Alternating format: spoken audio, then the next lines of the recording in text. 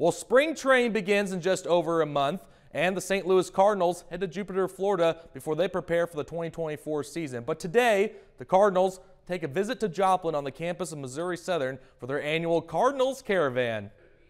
A handful of current and former St. Louis Cardinals are in town for their annual Cardinals Caravan. The Caravan made 2 stops in Springfield on Friday, and on Saturday morning, they make their final stop in Joplin. The team uses this event to connect with fans in Southwest Missouri by signing autographs and to get people fired up ahead of the season.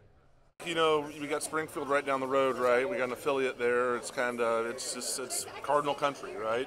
And you know, anytime you can get to some of the smaller towns and get out in the community, because obviously we're about 4 hours from St. Louis here, so people might not get up there as much as they possibly can, and you know, to put our faces with some faces out here it's fun. Yeah, so I look at it as everyone from all over Missouri, or even there's Cardinals fans everywhere, they come and see us throughout the season, so it's pretty cool. We can hit the road and come see them. It's pretty special.